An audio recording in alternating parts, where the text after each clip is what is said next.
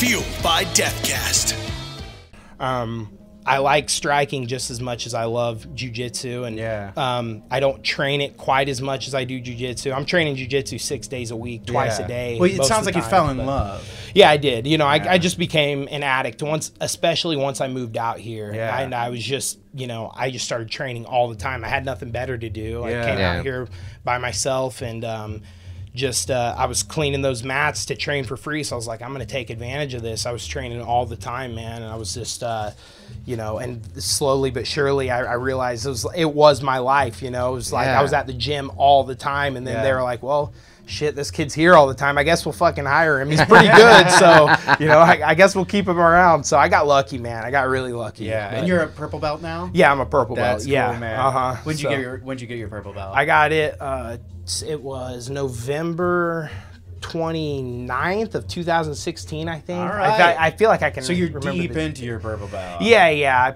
I mean, I don't know when I'll get my brown, but probably sooner than later. It's always super subjective, right? Yeah, it is. You know, it's like my coach. He likes all of his students to compete, you know, and so I think he just probably wants me to get a few more competitions in as a purple belt, which I'm okay with that. And I find if your coach likes you, it usually takes longer. Exactly. And he's even told me that before. He was telling me that as a blue belt. He was like, hey, I know you've been tapping these black belts, but I'm still going to keep you as a blue belt because I want you to be the baddest fucking blue belt in the world. Then I'll give you your purple belt. I remember him saying that That's to awesome. me. So I was like, okay, cool. Good and then coach. got my purple belt, and then, you know, I think he just wants the same thing for that belt, and then brown belt and black belt. By the time you get your black belt, you're just going to be a straight up assassin. Yeah, exactly. So, you know, and, you know, I would much rather be the purple belt who's beating higher belts rather than the higher belt who's getting beat by a lower belt. You know what I mean?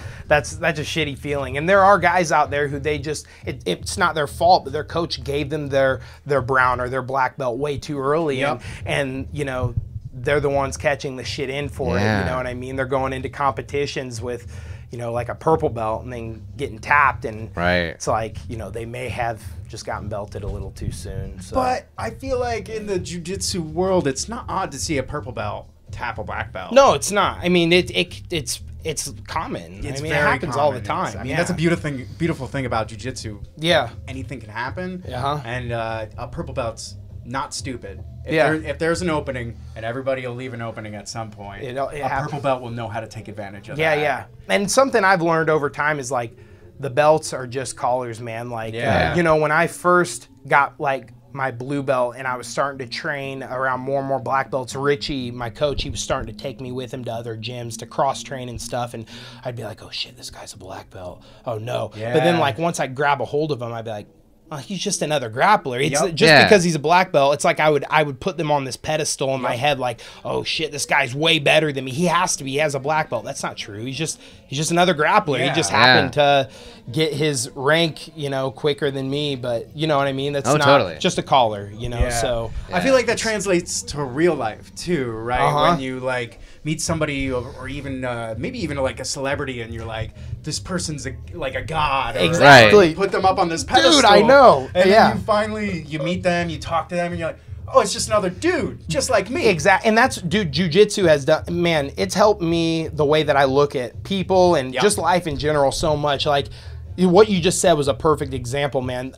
I don't even look at, like I've met a lot of celebrities and stuff since I've moved out here, and a lot of like big name fighters. I've trained with a lot of, you know, high level fighters, and it's like I used to get starstruck if I ever met a celebrity or a popular fighter that I watched in the UFC, and now I'm just like, it's just another person, you know what I mean? And